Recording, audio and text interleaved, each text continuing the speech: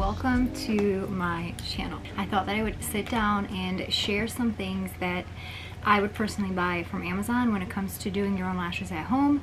I have a list on Amazon, which I will link down below, where you can easily find these items. Some of them might not. Oh, hold on, I forgot something. So let's get right into it. I've been doing my own lashes for over 4 years now. I feel like I've tried so many different products out there, and these are just some of the products that I feel like are nice to have that you can specifically buy on Amazon. So the first thing that I would repurchase time and time again is this magic primer here. I accidentally stumbled upon it. Well, it wasn't even accidental. I was searching for a lash primer and I came across this one. The first step when it comes to doing your own lashes is you want to make sure that your eye area is free of any oils, even if you washed it with like face wash. If you go get your lashes done professionally at a salon, they will prep the eye area and make sure there are no residual oils. Same thing with your nails. They prep the nail bed to make sure that there are no residual oils, because oils can interfere with adhesion, longevity, all of that. So same applies for lashes. So if you have something at home that is oil free, like some sort of cleanser or primer, some of my cellar water formulas do have oils in them, like a mix. So I don't usually use my cellar water, but this right here, this is probably my third bottle or something, and I have to buy another one. It works like a charm. It's a decent size, decent price, and I love that it has this pump top, which makes it very easy to use. So what you do is take a cotton swab, toilet paper, whatever, do a few pumps, and then clean up the eye area, and you're good to go to apply a new set. This is also great to clean up your lashes throughout the week as you wear them, whether you're wearing eye makeup like I am right now. What I'll do is I'll take one of these guys right here, which you can also find on Amazon. It's like a lipstick wand of sorts, and you dip it in the primer and then go ahead and clean up your eye area to get rid of all of that makeup. So you can take off your makeup like you usually do, but then grab one of these, or you can use Q-tips. Honestly, Q-tips work just as fine, just as well, and just like really get close to the lash line to clean it up to make sure you don't have any makeup on there. If you already have a solution that you like that kind of acts as a primer, you can buy these little bottles at the dollar store. I found them at Dollar Tree, and it also has that little pump top. I already have like a solution in here from a Lash Links primer that I was using, because the Lash Links bottle doesn't have a pump top, and I just really love these. So I found this at the dollar store. You should be able to find it in like, I think the makeup section or something like that, and just kind of transfer into here, twist off the top. This is not from Amazon, but you can find it at the dollar store. Item number 2 is the Lash Links Remover Oil. Lash cluster glues, they are very flexible and user-friendly, but at the same time you do need a very oily solution to remove them. Using a typical eye makeup remover might not do the trick for a lot of people. You might have to do a lot of tugging and rubbing. Something like this works so well. This is definitely one of my favorites. I think this might be my third bottle, I'm not sure, but she did send this to me. She sends me quite a few things to try out, which I'm very grateful for, but this I would buy 100% on my own. It is a little, sorry, my self-tan is ridiculous right now, but this is a little bit pricey, but I promise you a little bit goes such a long way. You just place a few drops at the top of your lashes when it's time to remove them, or you can place it on a cotton round. If you place it directly on your lashes, then let it sit there for like a good minute. If you place it on a cotton round, then place the cotton round over your eye, hold it for like 30 seconds, 60 seconds, just make sure it's very well saturated, and then very gently swipe down and all your lashes should come off with it. And then use that same cotton round to like get rid of any residual glue that is left on your natural lashes, because you want to make sure you're getting rid of all of that glue. But if you're doing like the dropper method, then just let it sit for like a minute and then very gently swipe down with a cotton round and kind of repeat the same steps. This works like a charm every single time. It's just such a great formula. I feel like a lot of the damage can happen when we take them off before they're ready to come off, and it'll take off lashes that weren't ready to fall off. You might see some lashes on there because they had nowhere to go when they fell off, but if you're tugging, you might take off lashes prematurely that were not ready to come off. So having something like this is very good to have in your collection. And if you are going to apply a new set right after, just make sure you're going in with a lash primer to get rid of all of those oils that might be left on your eyelid area. I also have a mirror on the list. I have a compact mirror, but my daughter actually took it and she uses it for like her makeup and stuff. So right now I just use my Lancome primer mirror.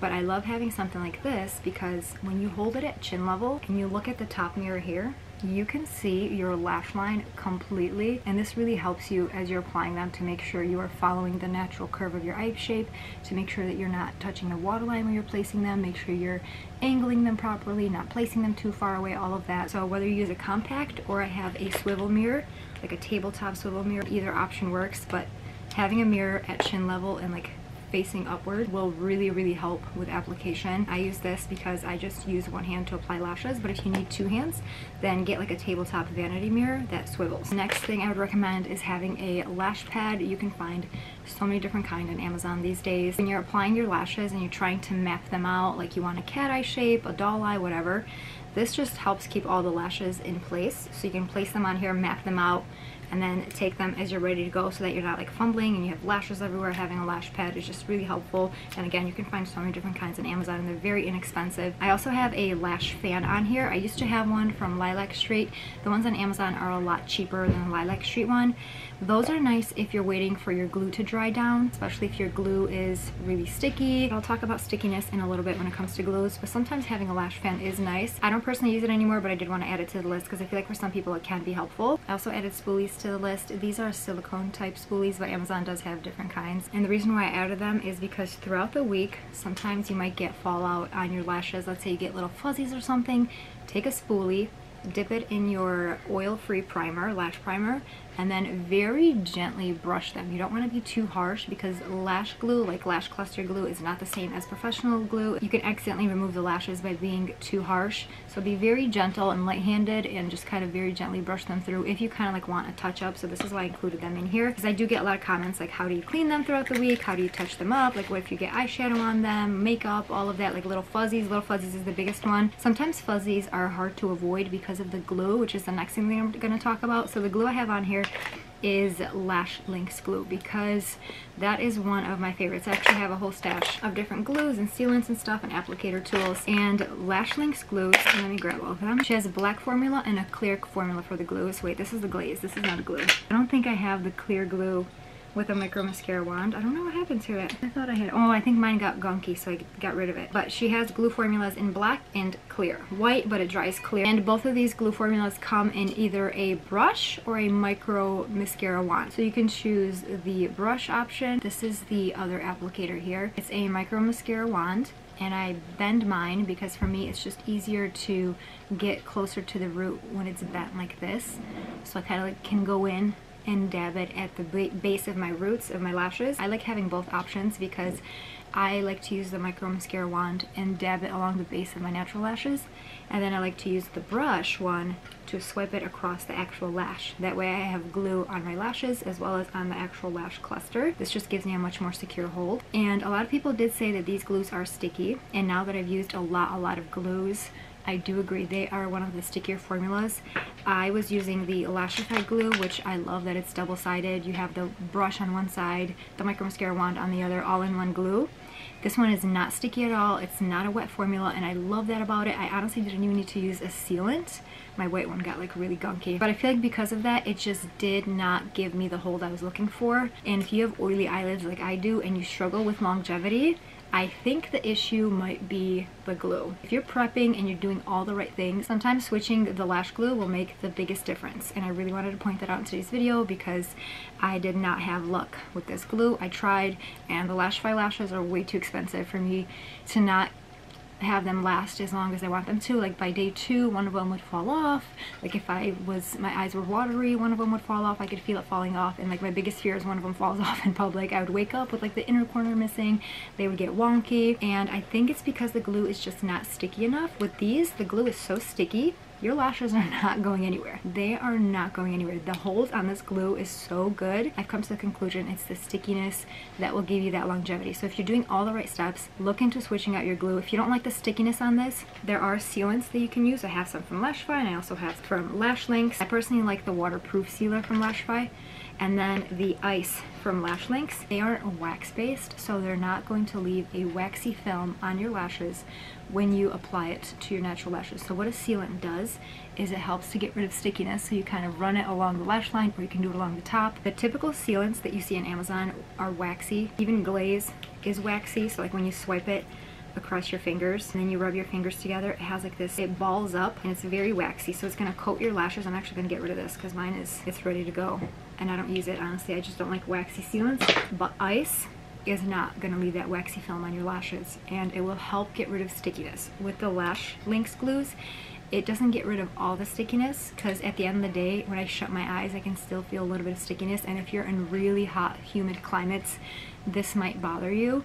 But by day 3, I noticed it's not sticky at all for me. Like, it really completely dried down, and for me, I would much rather deal with that than deal with like wonky lashes and have lashes falling off and have to readjust them. For me, it's just not worth it. Like, if I'm paying this much for lashes, I want them to last. And the last thing that I have on my list is an eyelash remover in a tube. There are different kinds, which I'll talk about. So there's this remover, which I use day to day, but sometimes I use these right here, and especially if I'm traveling, I would much rather pack these than this whole tube. So I get these off of Amazon. The first one that I ever shared about on my channel was, it's Heroin Make. They should still sell it. Speedy Mascara Remover. They kind of upgraded the tube a little bit. So I don't know if you can see, but it has like these little teeth on it. So you kind of run it through the tops of your lashes and then wiggle it back and forth for a couple seconds and then let it sit there, and then same thing, they should slide right off. So it's basically an oil remover but in a tube. They also have smaller ones, like smaller tubes like this, and it has that same little teeth applicator right here. And again, it's just basically an oil remover but in a tube, but it just makes it really great if you want to travel with a remover. So I love traveling with these, and I wanted to add them to the list because I do actually use these quite a lot. And then also it's nice to have this if you can pick this up at the dollar store, because then you can kind of plop some in here as you're traveling, because this bottle is so much smaller than this one. One more thing that I wanted to mention is applicators. I do have lash try applicators, which I do love my lash try applicator. I have the baby one. This is literally my favorite one because it's perfect for my small eyes. This is the original holographic one that I got with my control kit. I do love these wands, and I use this one probably 99% of the time, but if you don't have the money to splurge on it, they do have basic ones, like not tweezers, because tweezers, in my opinion, are just not good to use to apply lashes, but they do have like basic ones. Like if you're looking for something like that lash techs use when they apply lashes but without the pointy tip, you do not want to buy ones that have like an insanely pointy tip, because this to me is so dangerous. So do not buy ones like these, but buy ones that have a blunt edge to them so you don't accidentally poke your eye out. And then, okay, one more thing that I forgot is scissors. I don't use these as much. I probably use them more to like trim my eyebrows sometimes, but sometimes you want to trim your lash clusters, and having these teensy weensy scissors is so helpful. So this I would definitely add to my collection as well. And all of these things, I don't use them every single day. Some of them I do, some of them I don't, some of them I use like once a month, but it's just nice to kind of slowly build your collection so that you have the necessities that you need to apply your own lashes at home. So I just wanted to share some things that I use that you can find on Amazon. Oh my gosh, I gotta get my cat down. Sneaky little boy. He's so cute though, aren't we? Oh, he's so cute. Why are your paws wet? Why are your paws wet? Were you in the sink? Alright you guys, I'm going to finish off the video here. I'll link everything down below as well as my Amazon list. I hope you guys found this video helpful. Thanks for watching, and I hope to see you guys in future videos.